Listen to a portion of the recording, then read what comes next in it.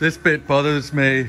When I had to get this off, I couldn't get that last bolt, the nut off, because it was hard up against this wood. So I'm going to remove this and then I'll put a new one further back.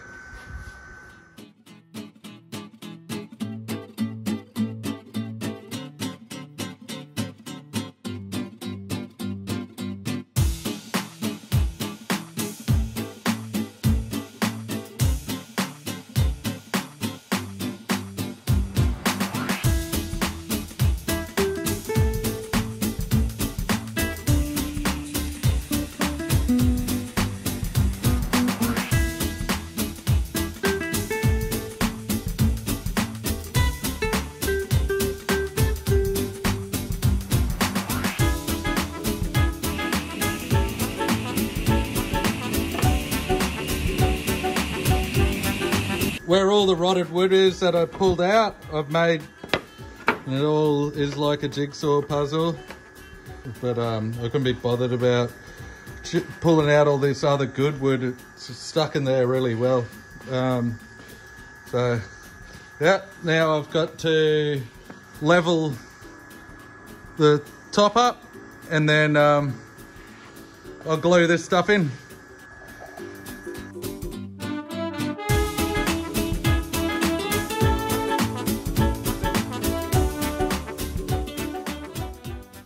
I'll take you guys for the ride.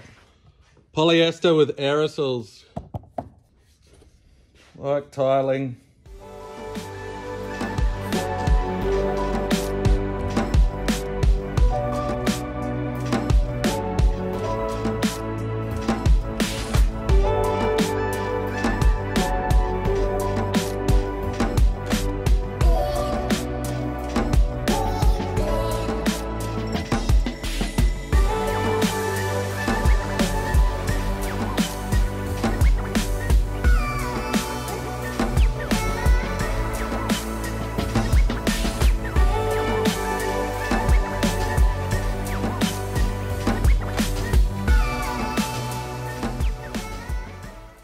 This is my problem. I've only got this much thermalite left.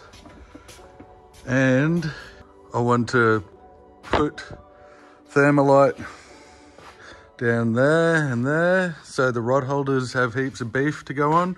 And then I want to have thermalite that goes around there and around there. So the bollards, if I put some bollards or a bow rail on it, it's got some good meat on it and I can compress it. And then I'm using honeycomb there, and I want thermalite along the whole front because half of that, oh, not half, there's going to be a divider out of thermalite and it's a subwoofer box on one side. So it needs to be stiff and strong. I might beef it up with some plywood as well in the sub box area. I just suited up because I've just finished fixing this and now it's stuffed again. I'm so upset.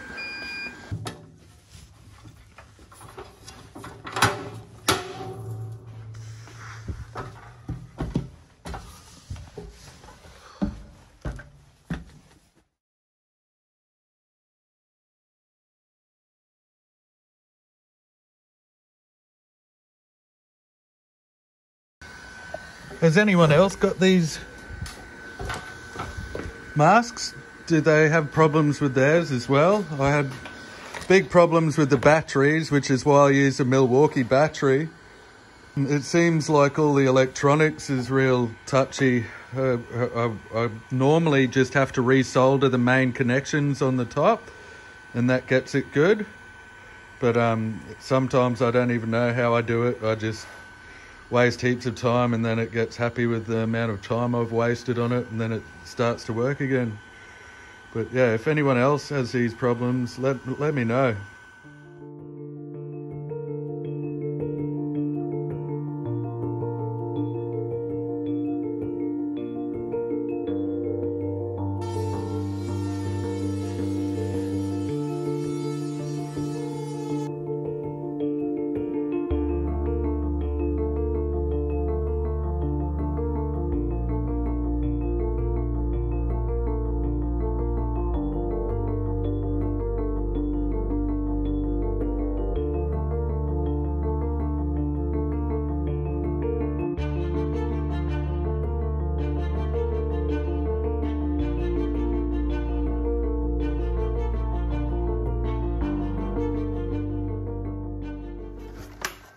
So this is what I've been doing. I've been doing this lip here.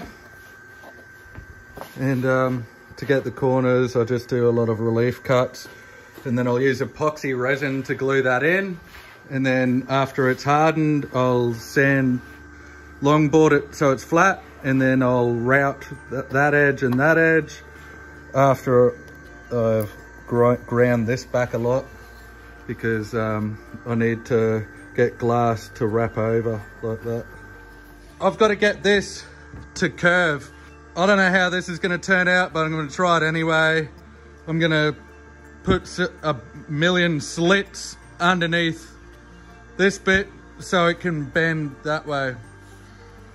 And I'm going to leave this bit filled in, even though I want to have a hatch there.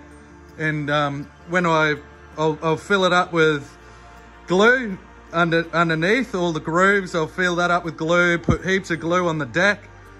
Anyway, you'll see. You'll see how it turns out.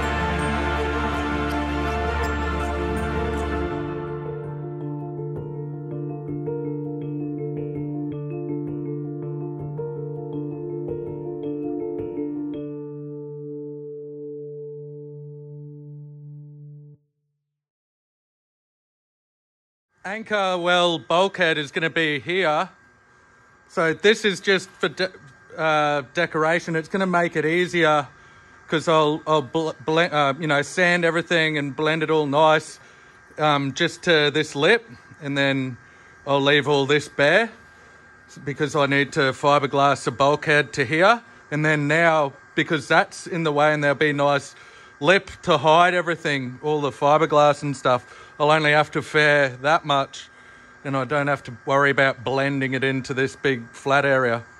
And I don't know what I'm going to do with that bit yet. Well, I'll make a panel that goes in there. It's just going to be a bit difficult because it's got a curve, but hopefully it'll work itself out after I get all this down. I've got to concentrate on one thing at a time.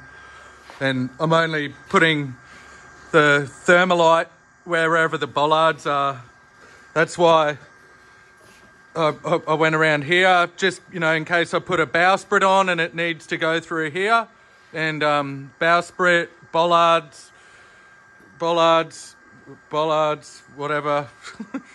There's going to be a big cutout. Yeah, you'll see.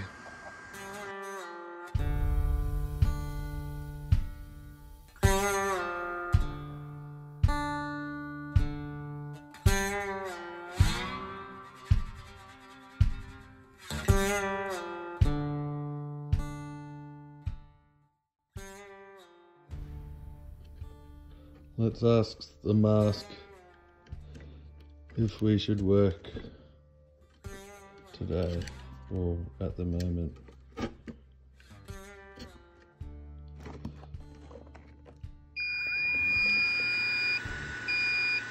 No. Tomorrow.